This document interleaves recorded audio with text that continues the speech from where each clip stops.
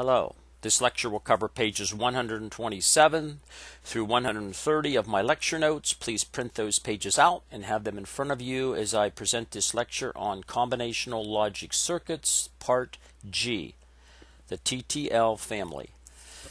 Before we start, I want to go over page 127 again. I want you to look over the construction of logic circuits, the inverter truth table, and the inverter circuit. And I want you to go over this table. Make sure you understand each row in this table before you proceed through this lecture. On page 128, remember there are 6 of those inverters in a 7404 or a 5404 package.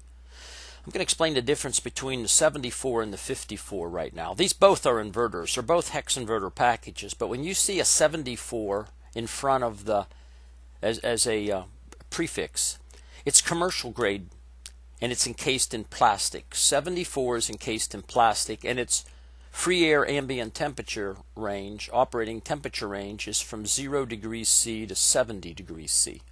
That's for commercial products.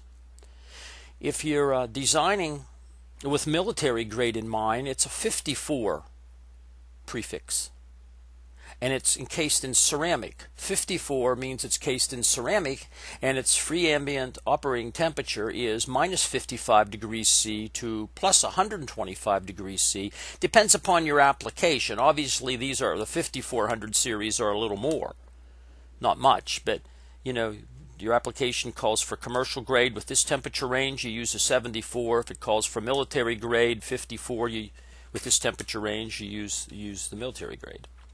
The actual TTL integrated circuit, though, the actual inverter isn't one transistor. You could take a look at your textbook and you'll see the actual TTL inverter circuit. It's made up of a lot more transistors than just one. It's made up of 1, 2, 3, 4 transistors, Q1, Q2, Q3, and Q4. The input stage, notice there's one emitter on this transistor, and it's turned sideways, and that's your input. Notice on the output, you have one output. So the inverter has one input and has one output. This input circuit is called emitter input. And if you have a 2-input circuit, you have 2 emitters here. If you have 3-input gate, you have 3 emitters here. You'll see that in a minute. It's called a multiple emitter input, and all the circuits are identical on the input. All the integrated TTL circuits are identical on the input. On the output, you have what they call a totem pole output. Totem pole because you have a resistor on top of a transistor, on top of a diode, on top of another transistor. All the TTL output integrated circuits, logic circuits, gates, all have the same look on the output. It's for consistency when you drive from one circuit to the another. So what I'm saying is, I don't care if it's an OR gate, an AND gate, an inverter, the inputs all look the same except for multiple emitter, and the outputs all look the same. Where the circuit's operational logic takes place is in the center transistor or transistors. Since this is an inverter circuit, there's only one transistor. If it was an AND gate or a NAND gate or an OR gate or a NOR gate or exclusive OR, you'd have more transistors involved on this center section right here. Now, keep in mind, the last thing I want to mention here is, before I go on, is why do they do this? Because if you have one circuit, let's say a NAND gate, and that NAND gate is going to drive, let's say it's going to drive an OR gate up here on one input. And it's also going to come down here and it's going to drive an inverter. And this inverter is going to go out here and it's going to drive one input of an AND gate. These output circuits, whether you're talking the output circuit here or the output circuit here or the output circuit there or the output circuit there, they all look like this on the output. Exactly like that, matter of fact. And these inputs, whether you're talking about the inputs there or the input here or the input here or the input here, they all look like multiple emitter, either single emitter or multiple emitter. They all have a resistor with a transistor with a diode. They all have this input for consistency.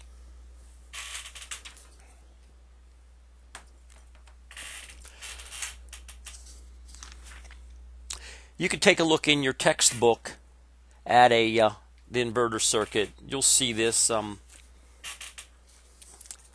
depending on what version again you have. This is page 165 of this textbook, but if you take a look, that's that inverter circuit. It's the TTL inverter. It's exactly what I had on page number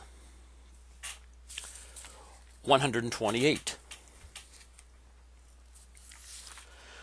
On page 129, the TTL family is comprised of many different types of IC chips. We'll mention a few of them here.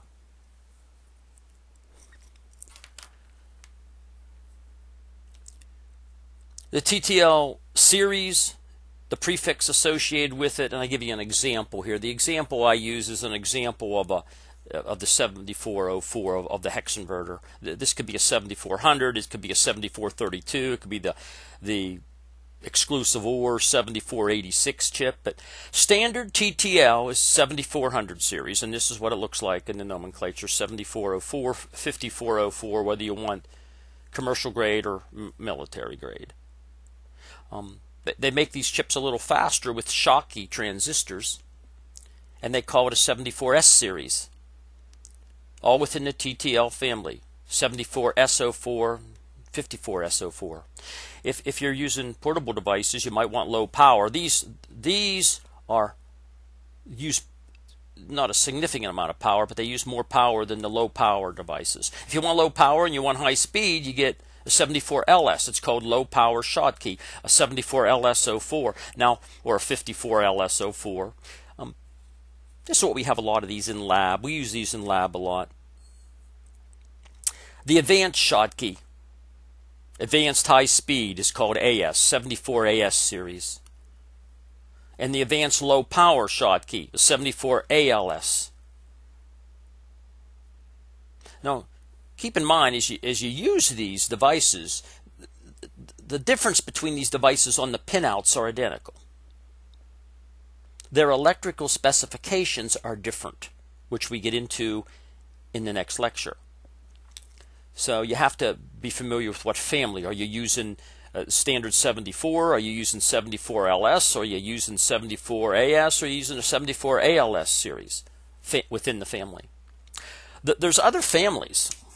There's CMOS, complementary metal oxide semiconductor. They're a 40 prefix. There's echo, emitter coupled logic. There's PMOS, positive complementary metal oxide semiconductor. There's NMOS. These MOS families are what most of the microprocessor chips and high yield integrated circuits use, because they use very, very low power. That's the advantage of complementary metal oxide semiconductor. They use less power than the LS devices up above here in the standard TTL family. When you're working with these families down here, though, you have to be very, very careful with electrostatic discharge coming from your body. If you have any, who hasn't shocked somebody walking on carpet and picking up an electrostatic charge? But in some cases, you don't even know you have the charge on you. And you touch one of these chips, and you end up destroying the chip, because the 8,000 volts that you pick up, very, very low current, but that 8,000 volts that you pick up on electrostatic discharge, that'll kill these chips instantly. You have to be careful when you're handling memory.